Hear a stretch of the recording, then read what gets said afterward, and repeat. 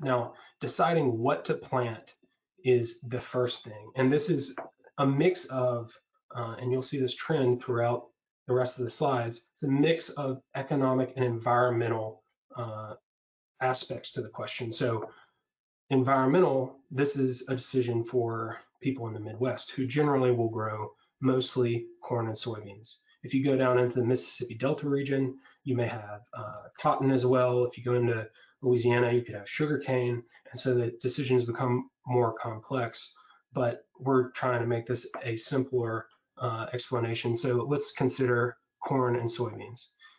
And for example, maybe in this year, soybeans are more profitable on a per acre basis than corn. Well, a farmer still has fixed costs he has to cover.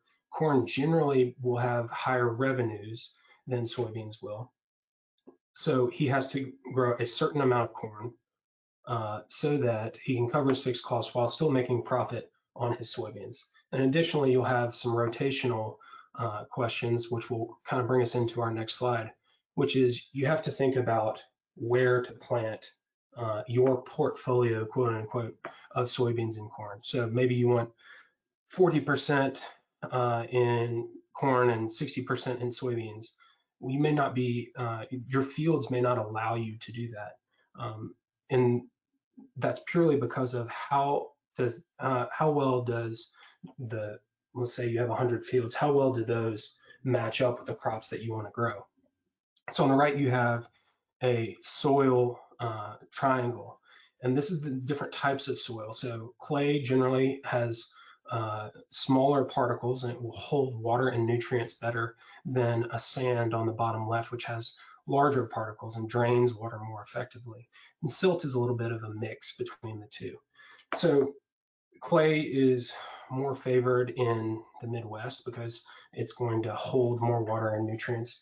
In the Mississippi Delta, where there's more water available, it's generally not as favored. A sandy dirt is preferred because, or a sandy loam, because it will hold some nutrients, but also let water drain off. And also you can grow cotton in the area, and cotton, which grows primarily throughout the lower Mississippi Delta region, and Texas prefers a sandier type of soil. And then on the left, you have a map of a field. And this is just to show you that one field may not necessarily be only one type of soil. And so a farmer has to decide, well, what's the majority of this soil on this farm, and does it fit the crop that I want to put there? So moving to the next slide, you have deciding when to plant. Now, there are two aspects to this. The first, you see when to plant is when you have certain windows in which you can think about planting. So let's call it a 30-day window to plant corn. Well, you may see on your forecast that it's going to rain in one day. Can you get your full field planted before it rains, and is that effective?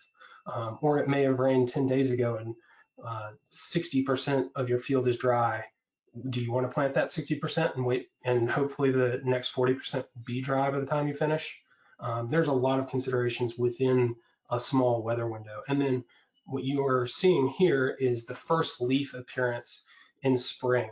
Now, this is primarily to show you the different climates that you have throughout the US. These climates will, if you move the months forward about 2 months, that's when most people will start planting in those different regions. And so they have to consider, what are the planting windows that I can fit in for my different crops? And then also, as a last point, the crops will have different planting windows. So corn may be planted late or earlier than cotton, and then some may match up. So cotton and rice may have to be harvested at the same time. And what you're really having to think about as a farmer is, what does my portfolio look like, but also how do I manage the logistics in season? So that brings us to our last slide that I will have, which is a crop production plan. Now, this is a lot of information and it looks pretty intimidating, but what you're actually seeing is replicated in fairly similar basis throughout any given region. And it's just simple trips across the field to say, these are the things I have to do to grow my crop. Now, Again, there are two different types of things that a farmer will manage here. One is how do I think about my cost structure in this? So, and there are certain levers you can and cannot manage. So in this particular budget and plan, fertilizer is about 37% of your expenses here. You can push that up or draw it down some. Harvest is 20%. Well, that's not something that you can alter a whole lot. It's just a large expense, and you have to take your crop out of the field. So within each plan, there are certain levers, but some are really non-negotiable. Really, again, this is much more simple than it seems. What you will, an important reminder though, is that this is all considerations the farmer is doing, and we try to make sure that we find farmers who are the best at making these decisions, because ultimately we want them to be partners for a long time, and how we get paid is simply rent from a farm.